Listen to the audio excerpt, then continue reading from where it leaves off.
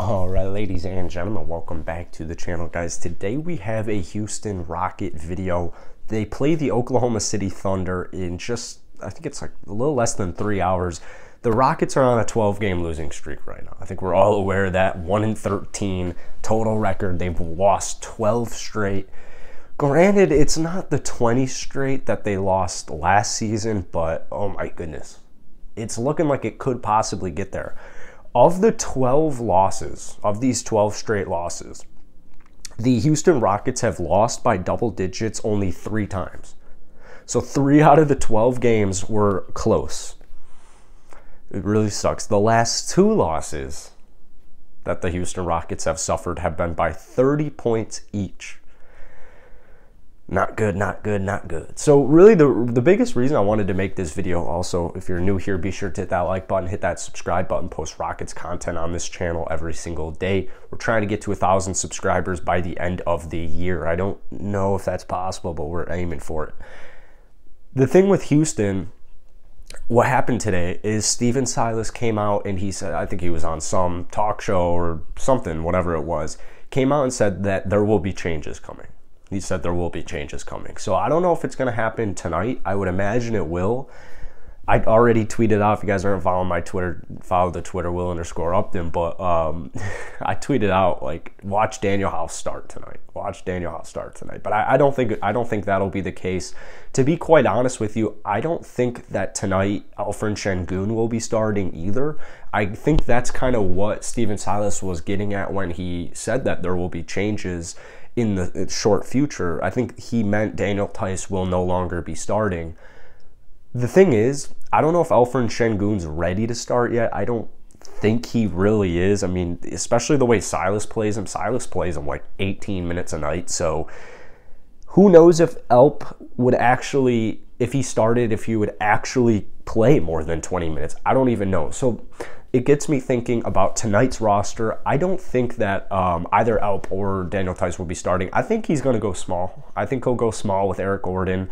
And I don't want to talk too much about the starting lineups because when a lot of you watch this video, it'll probably be announced or we'll have a better idea or whatever.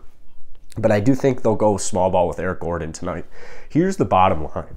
The Rockets suck right now. I mean, they suck, and I hate coming on here and talking negative, so I don't really want to dive into that, but they're trying to establish a culture right now. They're trying to establish an identity, and a win here is really important, man. Like, I know OKC isn't as bad as they're made out to be. They're coming off a nice win streak. They're 5-8 on the season. The Houston Rockets' only victory this year was against the Oklahoma City Thunder, so they have that for them, and it was also a pretty commanding win. I don't remember the exact lead, but it was something like 120-90, something along those lines. So the Rockets got a very commanding win. The matchup predictor has them at a 38% chance, and it's just tough, man, because like Oklahoma City, like they're 11th in the West. During the second game of the season when the Rockets beat them, it was like everything was shifted.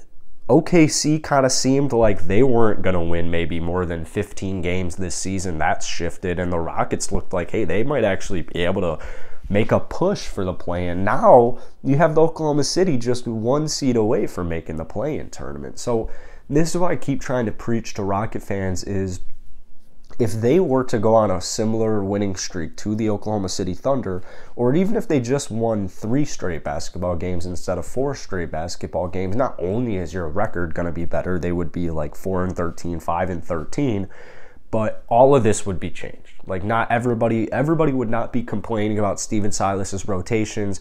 Not everybody would be complaining about Eric Gordon still being on the roster because why is he still on the roster? People wouldn't be complaining about Daniel Theis versus Alperen Sengun. It would be, okay, yeah, these Rockets actually have some kind of talent here. Let's keep going.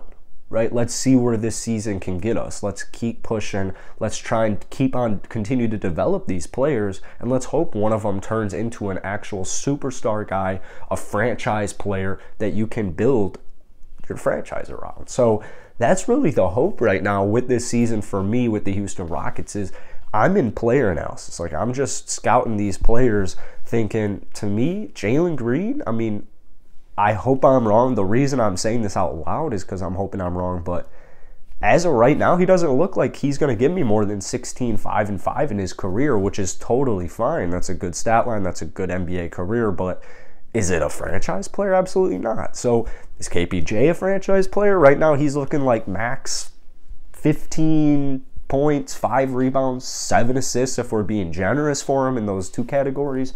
So the good news is we're only 14 games in, and this team is extremely dysfunctional right now. So all of these guys, like literally every single player on the Rockets except Alfred Şengün and Christian Wood some nights is playing horrible.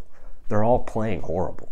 So once they start winning basketball games and they're not playing horrible, the stats will improve, the eye test is going to improve. They're not going to be averaging 20 turnovers for the entirety of the season.